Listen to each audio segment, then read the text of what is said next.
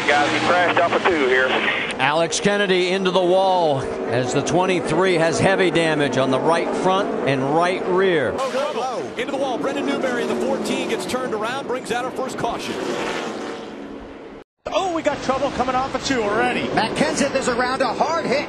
Kenseth took a hard hit. Oh, got somebody on the head. Donnie Neuenberger in 52 goes tumbling down the backstretch and then in the inside wall. Solder involved in it, and that's the thing about this racetrack. It's We are destroyed.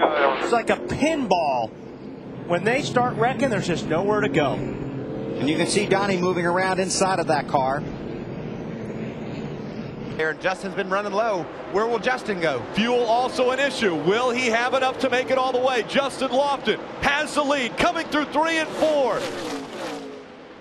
Coming out of turn number 4, Lofton, Keselowski, and Lofton is going to win at Charlotte. Lofton gets his first win in the Truck Series.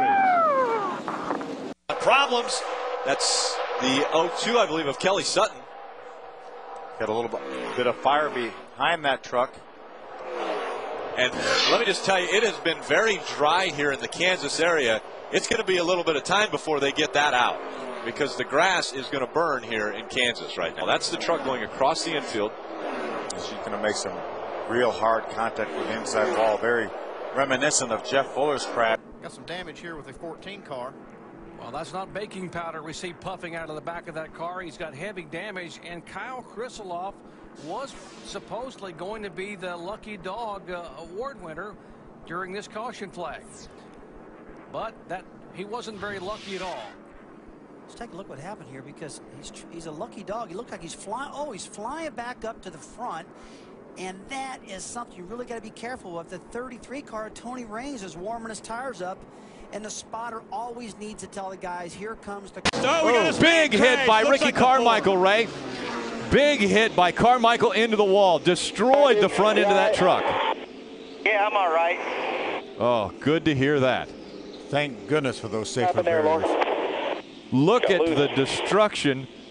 We heard Ricky just say he got loose. Wow. On the backstretch, and the spotters identify it. They jump on the radio. A little bump at the same time. That's where it throws the 66 over on the right rear. See the left front tire? He's turning to the right, Nothing he could do. Yeah, I mean, that was just racing between the 30 and the 66. The 30 bumped the 66, got him sideways. The 66 was trying to get down below a... That is one of the big problems at this track, is overheating. Those brakes are so good now that they make so much heat that the weak link in the chain is that bead on the tire. Middle of your screen, the 12 car. That thing just busted loose, and he was just hanging on for the ride at this point. Told the team the car had been loose up until then. I think slid a quarter mile before he hit anything. I mean, think about how far that is.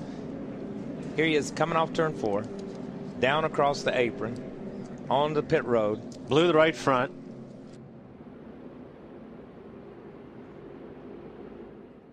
Thought they had the car to win, only to be taken out by Mark Martin. Of course, Carl knows it was unintentional, but he said the best remedy for his cars get back out there. We have a crash in turn 4, guys.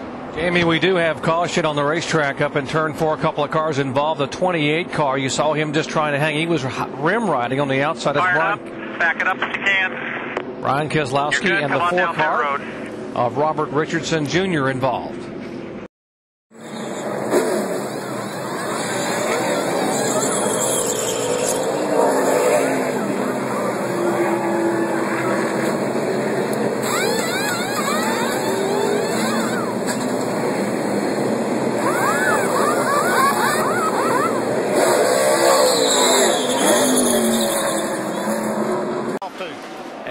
Sideways. Carl. Right in front of the 99 is the 10 Carl car. Edwards got a piece of that. Yeah, Patrick Carpentier loops around. I did everything I could there.